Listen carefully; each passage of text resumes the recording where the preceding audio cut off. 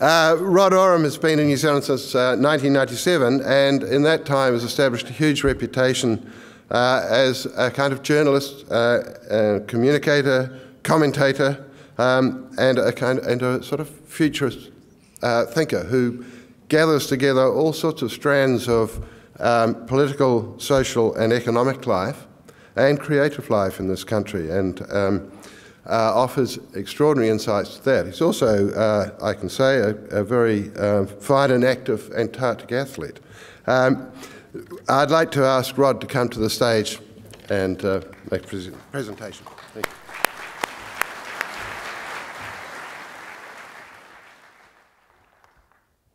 you. Kia ora tato, good morning. It's a great pleasure to be here. Thank you very much for that introduction, Pip. I think I'd better explain briefly about Antarctica. Pip and I ran into each other at Scott Base, as one does. He was doing the historic thing, the huts and all that restoration, which is fabulous. And it was a marvelous week I had, and I think perhaps about a week or 10 days, slightly overlapping with me, that Pip had in early December. And I could talk a lot about Antarctica, and I'm starting to write a lot about it. I think it's incredibly important to the world and to us. But I will make one very brief connection with you all, and actually with Racine. Scott Base is so tasteful. It's all painted externally in this colour Chelsea cucumber green of Racine's. And it has an extraordinary effect, I think. And it's such a startling juxtaposition to the military-industrial complex over the hill at McMurdo that the Americans run, that I think Scott Base and Chelsea cucumber green are quite emblematic about what we are about in New Zealand. Oh, the athletic bit was I borrowed a mountain bike and cycled over to McMurdo one afternoon. It was a short distance, don't worry, this wasn't very athletic. It's a great pleasure to be back. When I was here with you last 4 years ago, we thought in New Zealand and the world we were sort of coming out of the global financial crisis. The full brunt of the Christchurch earthquakes had been felt, but there was a lot more to come. We had some high hopes about how our economy might develop, but how our urban forms might develop. And so to be able to come back today to talk about New Zealand's economy and urban form and the role of you architects very much builds on that from 4 years ago. So I will be making some judgments and some assessments about how we're progressing and what more we need to do. The more romantic title of this is a strange term which will become apparent where it comes from in due course, about conditioning minds. Don't worry, that's not brainwashing or even painting them in Chelsea cucumber green. And but that kind of developed as a theme as I was working on this. So I'll offer a bit of diagnosis about what's going on with the New Zealand economy in a global context. Then I'll offer one part of the cure, both for us in New Zealand and the world. But then I want to apply those thoughts to our rural life and economy, and offer one brief example of very important architecture in that and suggest another. And then I want to move on to urban forms. We're a very strange country because we largely, and people, because we largely define ourselves by our rural and wild parts, and yet we are more urbanized as a population than France, the French or Germans, but we still don't think that way. So there's some work to do. So, as the world turns, those are all our trading partners and their forecasts, which are motoring along quite well. But we're not free of the GFC. The great danger now is stagnation and deflation. About 1.4 billion people live in the world in countries where prices are falling, which is economically extremely dangerous. So there's an awful lot more adjustment to come. And if we aren't adjusting, then we are doubling our danger. So very varied pattern. US is probably the best of all those countries. Australia has an extraordinary hangover of a commodity nature. But yet through all that, there are still plenty of opportunities for us in New Zealand. But this is what's happening. Our growth is very much driven by a handful of factors, such as milk and log exports, the rebuild of Christchurch, and quite a bit of consumer spending and some business investment. But what's happening is our growth rate peaked last year probably around about the middle of last calendar year. And so in the year to March this year, it'll be about 3.5%. But then it falls off back to our long-term rate of just over 2%. And that's the real worry about why there isn't momentum, why we are so constrained. In a sense, the theme's a very familiar one about simplification of the economy, about our dependence on those lightly processed or hardly processed commodities. Dairy is our largest exports, but whole milk powder, an unremitting commodity, is 80% of that, and China is our largest customer. Now, here's the impact of this. This is work from the World Economic Forum, and it seeks to work out how countries create value. So it's a scale of 1 to 7, and crunching a lot of data. So 1 is about low-cost natural resources. Think of milk or iron ore or coal, and the other end is unique products and processes. Now, it seems as though we do quite well because we score 3.8, sort of halfway along. But in fact, that's only 36th in the world. So the fact in GDP terms we're about 24th, that's a real triumph of efficiency and hard work. But the point is then how you capture that value. So second part of this is the value chain. So if you're a very simple economy, you basically dig something up and ship it. At the other end, you're involved all the way down the value chain, involved with the final customers and after in terms of service and all the rest. And so again, strangely, same score, 3.8, but now we're 58th in the world. So this, it kind of explains why our economy struggles so much. The only consolation in this, I'm sorry, Libby, is that Australia ranks below us on both scores. I can discuss that later if you like. We do know quite a lot about this, but we're doing very little about it. So this is a great report from the Productivity Commission last year that they commissioned from the OECD. So theoretically, if you look at our laws and our systems, we should have a pretty big GDP per capita, higher than the OECD average, but it's actually lower. So there's a gap of about 30% there. And the Productivity Commission and the OECD say this is about our international connectivity. But that's not about the internet or about how many lie-flat business class beds there are out of Auckland every night. It's about value chains. It's about how we create value in the world and then capture it. And we are still got an enormously long way to go on that. And unfortunately, the government doesn't think about this at all. So, for example, looping this back to your work, recently Nick Smith piled up as many council plans as he could and said this is 80,000 pages of RMA, what a complete nonsense this is, what a fantastically ineffective system this is. But nobody asked him the counterfactual. If the system was as bad as the few egregious examples he offered, this country would be a complete mess. So what we have is a government driving an agenda on the RMA, which has every risk of blowing away all the really good stuff on the RMA and only doing a small thing to improve some of the systems in there. So that's kind of the sort of stuff going on with government. This is where we fit in with the world. This is a very big long-term study by Harvard and MIT together about the complexity of economies. And the higher the complexity, the darker, the redder the color. And so we are a slightly more complex country than our neighbor. But unfortunately, we're slipping quite substantially. And back in 2012, our economy was as complex as Greece was, but better managed, which helps. And so if you kind of look at what we do, that's very heavily dependent on those low-value commodities. That's what a high-value economy looks like. Don't worry, there is a PDF I'll leave behind, and you can see all the small print. So what's the cure? Lord Stern and others produced, through the new Global Commission on Economy and Climate in September last year, this report about how we substantially change urban forms, energy uses, transport, this wonderful cornucopia of opportunities for the world in order to have a better climate and a better economy. And I won't dwell on the details here, but there is very important comparisons between investment in a high-carbon urban form in terms of land use and energy sources and transport versus a low-carbon. And the capital cost of low-carbon is slightly higher, but the lifetime costs, thanks to lower running costs and the rest, is substantially lower. So this is here and now. This is what we can do.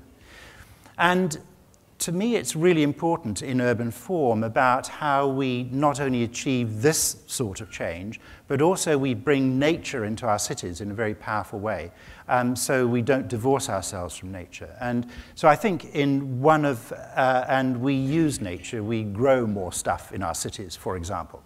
I think that's a fantastic opportunity to define urban form in New Zealand, for example, in such a distinctive way. So here comes the conditioning for the mind. This is one of my favorite quotes from Lewis Mumford, the US critic from the 30s through to the 70s. The city is a fact of nature, like a cave or a run of mackerel or an ant heap. But it is also a conscious work of art, and it holds within its communal framework many simpler and more personal forms of art. Mind takes form in the city, and in turn, urban form conditions mind. I like that because if we are going to live a life something of the mind and an economy something of the mind, what we do with our cities does condition that.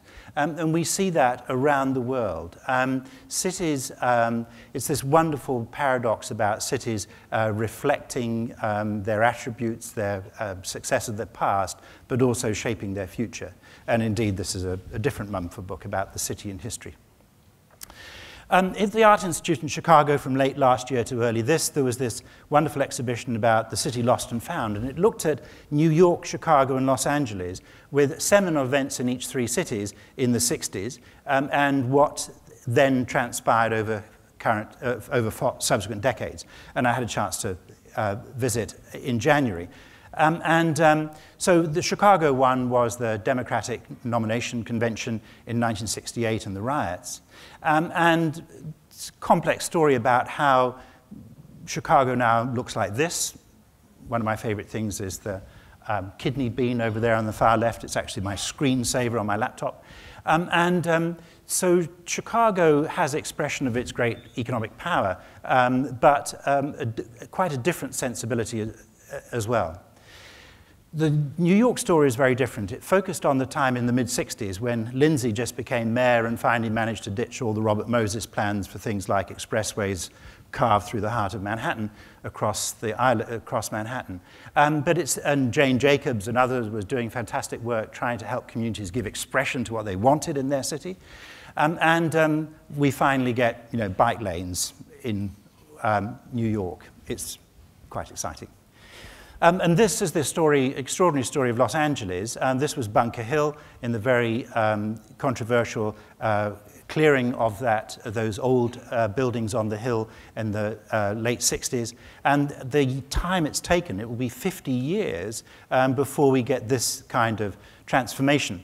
And the end of the trip, I was in Los Angeles too, and had the great privilege and pleasure to go to the Disney Concert Hall there, another fine Geary building, it's a stunning place for concerts. Architecturally, this is challenging because these are expensive things to do and we don't have the money, but I'm a great believer that if we think hard about these things and are creative about them, we can achieve fantastic outcomes in New Zealand, giving New Zealand expression to things like this in a rather more cost-effective way. Here's one of my favorite blueprints of the years to come. This is Vision 2050, done a couple of years ago by some of our great young leaders in the country. And it's about New Zealand by 2050 being a country of 6 million people living very well, yet within the limits of our wonderful land and air and water. And so I urge you to have a look at this because this is a great schematic looking at those issues sector by sector. We also know how to do some of this stuff, and so this, for example, is from the New Zealand Institute a few years ago about how Denmark did an economic transformation like the one we're trying to do and how it pulled it off. And so those are our exports in 2009 on the left, very similar composition to Denmark, but you can see how much bigger the scale of Denmark has achieved over that time. And again, you can think of how urban form, mind, and the conditioning of it works in Denmark around trying to bring about that kind of transformation. So how might we apply this in New Zealand? Let me offer two very brief rural stories. Comvita is the only primary sector company that has fantastically transformed itself over the last 10 years by building a completely separate value chain to market for its Manuka honey products. Right to stores within stores, it owns 600 of them across China and Asia. But it's also about the science. So when you get to use Manuka honey scientifically proven in wound dressings to treat severe burns or infections, the value of that honey, it's untreated, it's just very carefully prepared, is 55 times that of boring old clover honey in a supermarket no-name pot. So that's about where one mind takes you when you build completely different value chains. Separate example, this is the Yealands winery. It's the largest single area vineyard in the country in Seddon, top of the South Island. And this is the very wonderful wine-making facility. But it's not just about a glorious industrial building. It's about the extraordinary innovation that Yealands get up to in sustainability matters. So this, for me, is, again, an example of using that sort of conditioning of the mind, if you like, to think very differently about how you're going to do something and giving physical expression to it. And that's what you do as architects. I'll offer you a challenge. We're moving faster and faster towards herd homes, i.e. housing our cows in New Zealand in freestall buildings. At the moment, they are incredibly ugly. But we are dotting them, and they will be quite profuse across the landscape. There is a terrific public service, and I hope great business opportunity for somebody to do, to design a really beautiful herd home, perhaps different ones that fit in quite different locales, and yet are still inexpensive and still do the job that will help the farmers house their cows better. What about urban?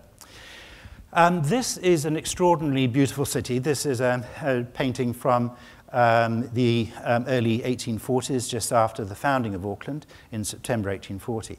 And we've done a kind of an interesting job so far.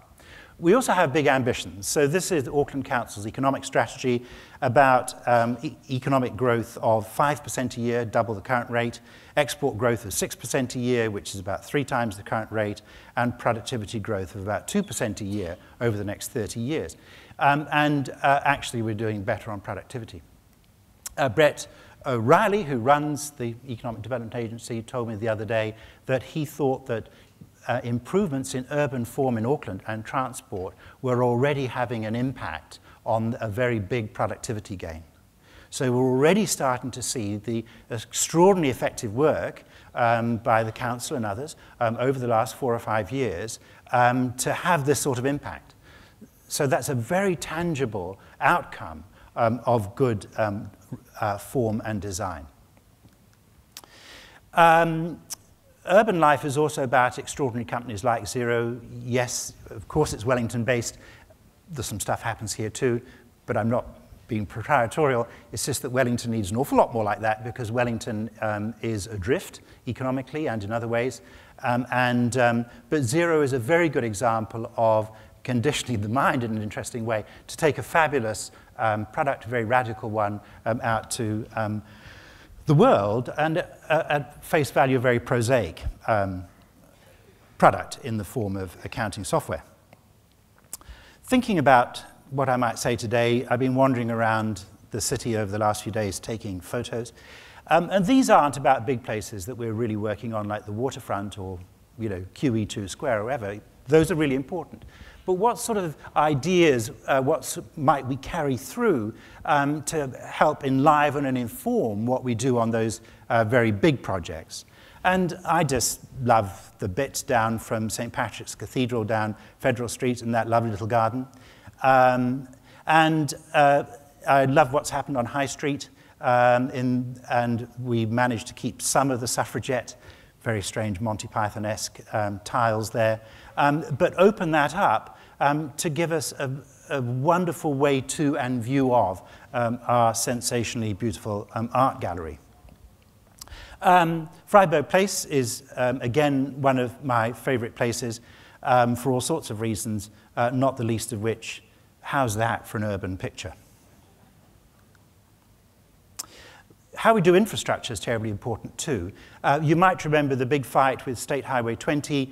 NZTA wanted to sort of basically blast the side off Mount Roskill Cone, but the Cone Society and Richard Reed did a wonderful job, had to go to court to do it, to get NZTA to move it slightly and therefore be able to sensibly shape the volcanic cone to accommodate both the motorway on a graceful curve, but bring a lot of Mari Gardens elements to the treatment of that, and a cycle path across it too. This is Hobsonville. That's not all built yet. This is what they think might be built there. But again, that's one of our better examples of trying to think about how we might do housing and urban development differently. Down in Glen Innes, close to where I live, this has happened very recently. This is from the Creating Communities Consortium, led by Arrow and Hopper Developments and others, about affordable housing built very fast. I'm up and down Apparana Avenue a lot, and I was very surprised about how fast these went up. And I've loved walking around there recently, just getting a sense of that place. And a very different project is this one, Declaration of Interest. My wife and I have a down payment on a townhouse in this. Sorry, I didn't mean to say that voce.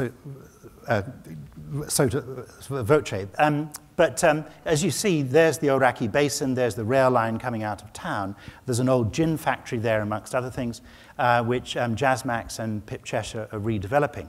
And that's the first phase. In due course, it looks like that. This is why my wife and I are very interested in this. It's a very good example, I think, of what density done very well looks like, and starts to give expression of these sorts of issues in a very New Zealand way. And so what do we get for $500 million when we want to build a convention centre? I won't launch into my own views of how that needs to be a fabulous building that gives people a completely different convention experience than they get anywhere else, unlike monstrously big places elsewhere in the world. But what worries me is that the people who run conventions are saying nothing about the plans and therefore whether they're good or not, and architects are saying very little about it too.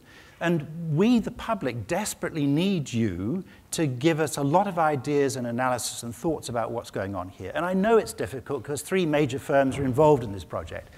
But if as a profession you can't, and we as a community can't have a conversation about these things, then we're completely stuffed. So please can we have a conversation about this and not leave it to the Prime Minister to decide whether this should be done or not. And potentially it could deliver a lot of value. But we need to ask ourselves, is it meeting those goals? And I don't know. I'm still struggling with this. And I would very much appreciate the chance to have some really insightful views on this.